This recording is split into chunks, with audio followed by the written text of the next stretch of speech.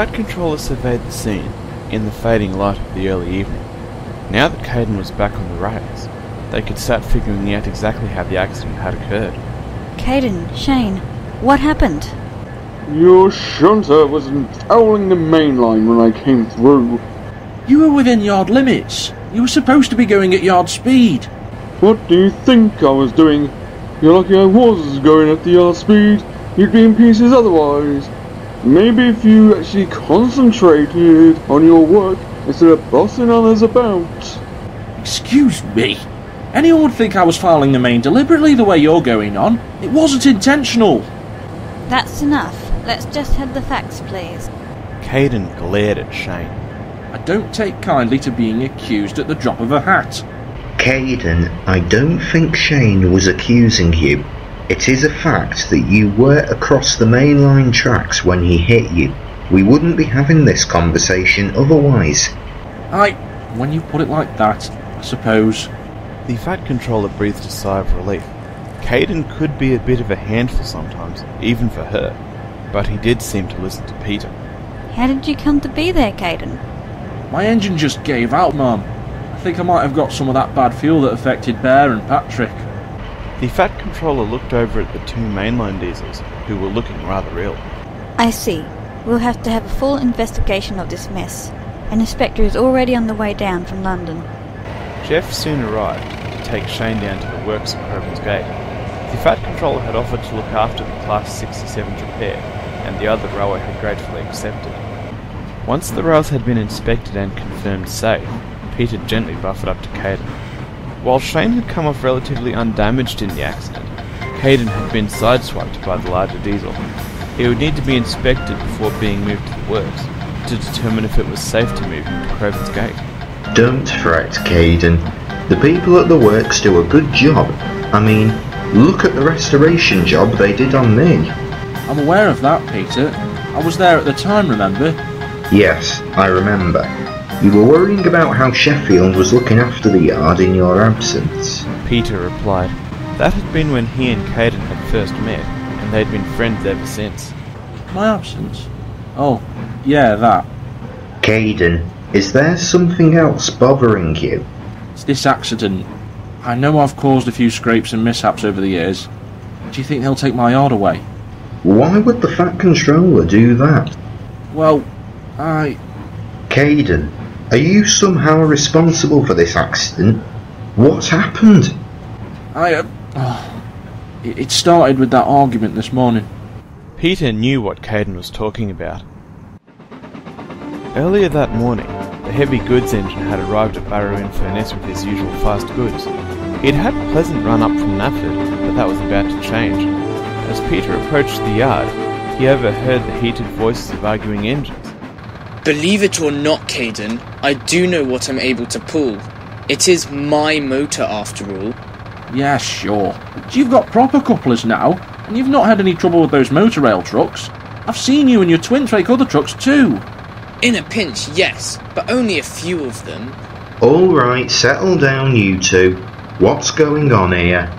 This ignorant shunter is insisting that I take a full goods train back to Normanby with me. It's well beyond my capabilities. Caden scoffed. I'm not buying that. If you weren't able to take trucks, then why were you given normal couplers? To take motor rail trucks, that's all. I've already told you that. Edwin does have a point, Caden. Pacer buses like him are designed mostly to take passengers and don't have that much extra pulling power. Thank you, Peter. He's bigger than I am, and I can move more trucks at once than that. Isn't Owen scheduled to pick those up later? Yes, but it would be more efficient if you would take them. We both know trucks are only useful when they're actually moving. Which trucks are you talking about, Caden? The ones over there. Peter glanced over. The train in question was only 8 trucks long. While well beyond Edwin's capabilities, it would be easy for an engine like him to take. If it really is that important, Caden, you can shunt that onto the end of my return goods. I'll just drop them at Vickerstown. Fine. With that, Caden departed. Edwin watched him go, then looked over at Peter. How do you do that? Do what? get him to listen to you. He's one of the bossiest engines I've met. Oh, we're friends. I see. Well, I must be off. With that, Edwin departed.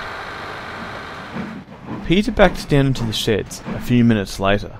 Caden soon came alongside. I've arranged your trucks, Peter. Thanks, Caden. Well, thanks for taking them down.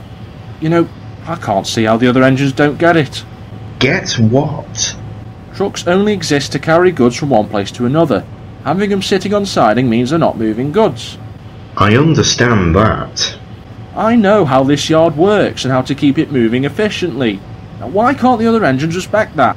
Respect is something that needs to be earned, Caden. I know that. I've been looking after this yard since 1993.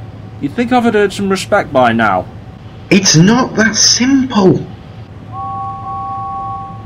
Right. I'll have to go get that. Caden headed off to look after the train that had just arrived, and Peter watched him go, worried. As Caden went about his shunting, he couldn't help dwelling on his conversation with Peter. It wasn't that simple, Peter had said, but how hard could it be to earn respect? His job was to run the yard, and that was what he did. Arranging trucks was only part of it, albeit a fairly significant part. He had to make sure the other engines went where he needed them, to keep things moving smoothly and efficiently.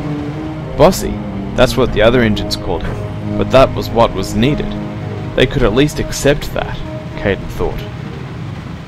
I'm afraid to say, all this musing and rumination had put Caden in a bit of a bad mood by the time Henry arrived with the goods train. You're late. I know. There was a bit of confusion about the trucks at Kelsthorpe Road. I'll have to drop them and run, I'm afraid. I'm due to take a passenger train back soon. Before Caden could reply, Shane arrived with the train from the other railway. Shane, leave your trucks on track 5. Track 5? Track 1 is the arrival track. Caden, the first 4 of these tank trucks in my train have fuel, the other one has milk. Right. Shane, I said use track 5. I'm about to shunt these trucks from Henry onto track 1. If you do insist. I do insist. Just put the trucks where I need them, will you? Shane knew that it was pointless trying to argue with Caden when he was in a bad mood. It was best just to humour him and be done with it. After shunting his trucks, Shane headed off to get some fuel. Once Shane was clear, Caden turned his attention to Henry's train. Driver, what did Henry say about the tanker trucks on his train? I'm not quite sure. Something about the thirst and milk. We were keeping an eye on Shane at the time. Caden paused and thought for a moment. It was too late to ask the steam engine about it now. He was already being turned and refueled for his passenger train. He did say something about thirst and milk. That must be where the shipment from the Toriak dairy is. We'll have to shunt the last 4 over to the fuel depot. With that, Caden got to work.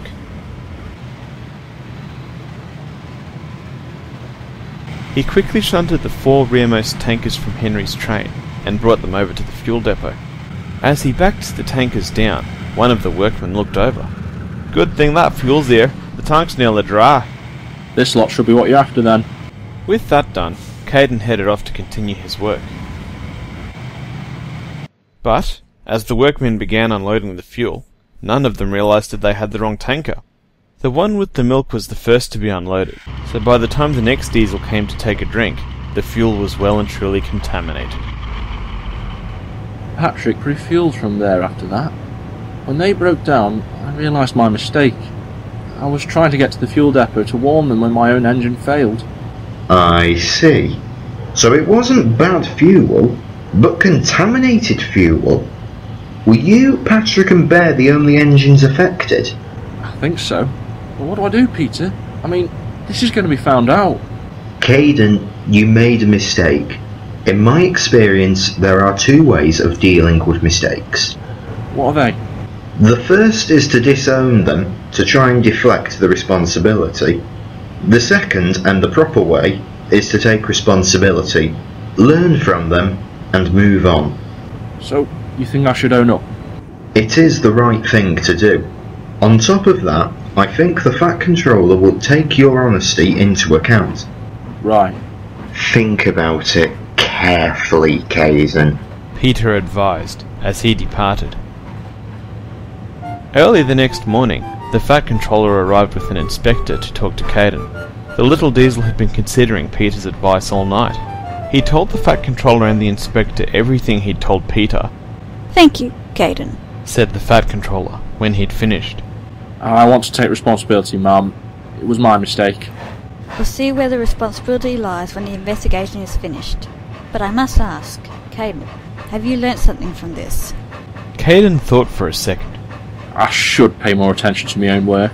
Indeed. Jeff will be taking you down to the works for repairs, and Sheffield will be taking over your yard until you're done. Sheffield? But But nothing, Caden. He is needed on the Brennan branch, but I've had to reassign him here due to this. Edward and Boko will be very busy until you're repaired. Caden replied, and he fell silent. A short time later, Jeff took Caden down to the works. The Class 2 diesel had been badly damaged, and his repairs would take a while. A couple of weeks later, Caden's repairs were complete. As he stopped in the Barrow yard, he looked around, aghast. Sheffield? What have you done to me yard? Shunted it. What do you think? I know it's not how you do things, and to be honest, I don't care. You can run it your way once I've left. What? That's enough, you two. Both engines looked over to see the Fat Controller standing next to the tracks. Sheffield, you're needed back on the Brendan branch. Edward and Boko are quite overworked. Yes, Ma'am. As Sheffield left, the Fat Controller turned her attention to Caden. As for you, Caden, the investigation found that you were partially responsible for the accident. Partially responsible? The workmen at the fuel depot should have checked what they were pumping. However, you should have also been paying attention to what you were doing. Henry did tell you which tankers had the fuel. Yes, Mum. There is one other thing, Caden. Given your history of mishaps and the damage done on this occasion, the other railway wanted another engine to take over here. You mean they wanted me replaced? Yes, and it took a bit of convincing before they backed down. But I'm afraid you're on your last chance now. Don't let me down. I won't, Mum. The Fat Controller left, and Caden returned to work. As he did so, the diesel found that he had a lot to think about.